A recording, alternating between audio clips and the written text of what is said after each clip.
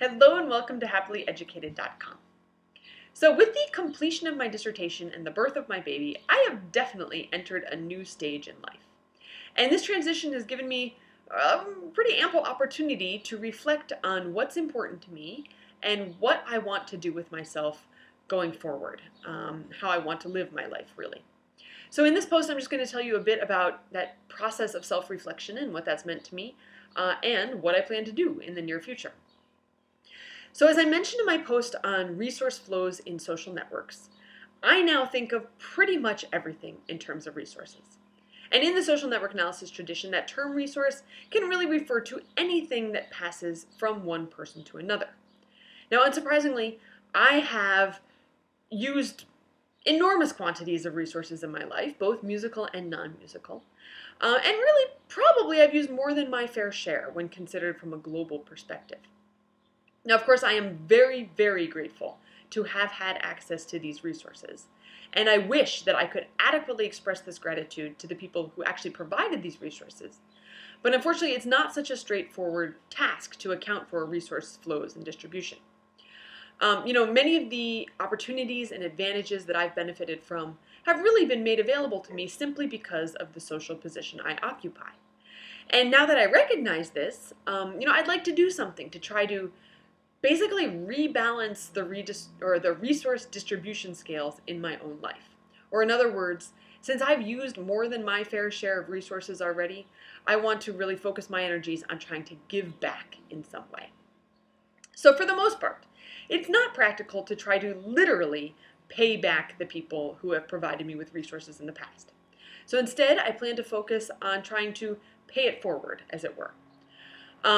This has required me to think quite a bit about what resources I have that could be shared or given away, and who might actually benefit most from these resources. As I see it, my most valuable portion of resources are my time, energy, money, knowledge, skills perhaps, and social connections. And thanks to my dissertation research, I now recognize that my personal resources are finite. So I'd better be very, very, very careful about how I spend them. Now, if resource exchanges take place during social interaction, which they do, and I want to consider how I can spend my resources most effectively, I need to figure out who I interact with and who I want to interact with. Now, definitely on a regular basis, in general, I interact with family and friends to some extent, colleagues and students. And then in more sort of infrequent or passing encounters, I interact with casual acquaintances or complete strangers as well. For example, the grocery store clerk. So obviously it wouldn't be practical or appropriate to provide the same resources or the same quantities of resources for all these people. It would be just weird to give the same amount of time and attention to the grocery store clerk as I give to my son and husband. But I also think for my mental health and theirs, there's a limit to how much of my time and attention should go to Jeff and Dax. Now, it's also worth considering which of the people that I interact with have plenty of resources already and who might actually need some more, who might benefit from having some more.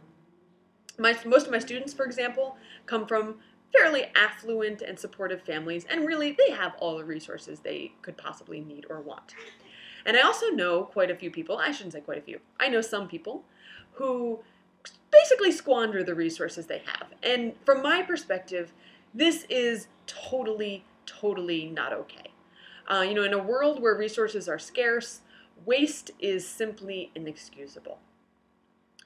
So you're probably wondering where I'm going with all of this. And to be completely honest with you, I'm not entirely sure yet. As regular readers or viewers of this blog will know, I am very, very concerned about environmental issues and specifically climate change. And I see climate change as basically the most critical issue of our time. And I figure that music teaching will soon become irrelevant if the planet heats up too much more. So basically, I've decided that in the interest of doing the most good with the limited resources I have, I need to pretty much put my music education specific career goals on hold for the time being, to focus more intensely on climate change activism in some form or another. Now, although music teachers can certainly make a positive difference in the world and can do good in many, many ways, I'd just like to take a more direct approach to addressing some of the world's big issues for the time being. And of course I will continue teaching because, one, I like my students, and two, it's how I pay the bills. But I'm not going to make any effort to try to get some prestigious job or try to make a name for myself in the world of music education, as would be expected of a newly minted PhD.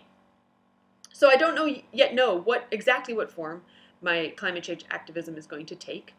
Over the past few months, I've been sort of investigating different options to see what seems the most appropriate for me. But I really haven't figured out what form of activism will allow me to make the most of the resources that I have.